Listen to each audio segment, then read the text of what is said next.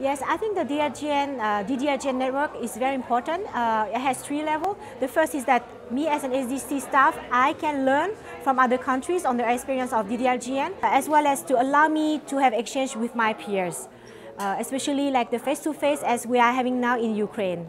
But as well as our project partners. For instance, last year, we sent members from the parliament to attend the oversight learning process.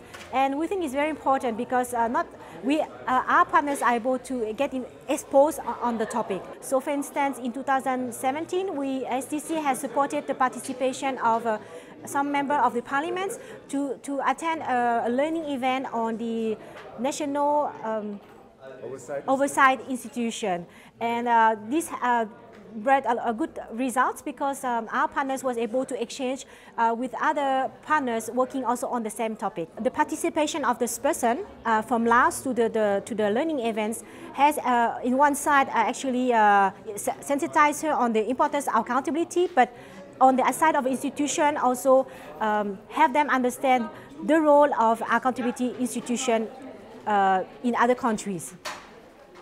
Happy birthday, DDLGN! Wish you more members and more years to come, fruitful years.